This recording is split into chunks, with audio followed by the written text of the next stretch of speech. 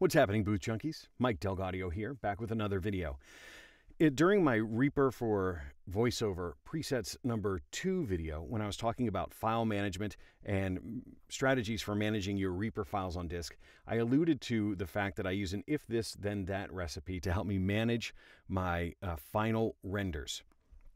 The strategy that I'm talking about is I'm a big believer in backups, and I'm a big believer of keeping multiple copies of your files, especially your final versions that the customer sees. They may want it again.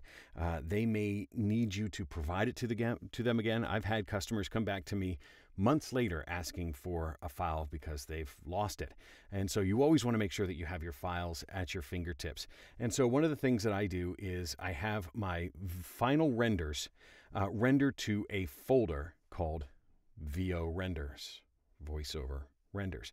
And that folder is in my Dropbox. So as soon as I put a render out on disk, as soon as I make a final version, the computer automatically makes my first copy to Dropbox. And that way I've got a backup of it. I've got another copy out in the cloud. That's mine. But if I accidentally delete it on disk, and it gets deleted from the Dropbox sort of by proxy, I only have like 30 days to get it back in case I've like bricked or forgot or something like that. So for my final renders, I make a second copy to my Soundcloud account. And the way I do that, I'll show you right here. So if we look at the screen here, you can see that my setup for the render screen is it ends up in a directory called VO Renders. And so if we look at that directory on disk, we can see all of the different final renders that I've made. And this is what my directory currently looks at. This is my 2016 renders directory. And so this is where my files have been rendered. Now, those files, if we go back and look at my if this then that recipe, I have connected my Dropbox folder, that VO Renders folder, and I have it automatically make a copy up to my SoundCloud account. And that's a recipe that's built into if this then that. If you have Dropbox and SoundCloud, which for a voice actor who's distributing files, it's a good idea to have that. It will automatically, if a new file shows up in your VO Renders, then upload a private track to my SoundCloud account, and it automatically gets the URL and the tags and all the descriptions that I've specified, and you can go through the recipe to set up ones for yourself.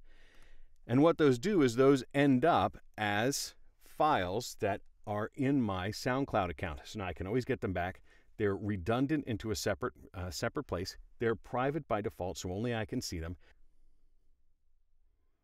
Makes it real easy for me to share it, embed it, send it out to a message, and I can get at that file very easily. So it's a great strategy. For me anyway, it's been a great strategy to be able to instantly deliver to a client using SoundCloud. I can instantly deliver via Dropbox. I can always get back, and I really am at very low risk of losing a final render because I can always download this final render again and get it back. So it's something worth thinking about. It's something worth giving a try to have a strategy to make copies, especially of your final work. Making a copy that you can get at quickly, you know where it is, and you know that it's in a safe spot. I hope this helps. Now, get in your booth and record something amazing.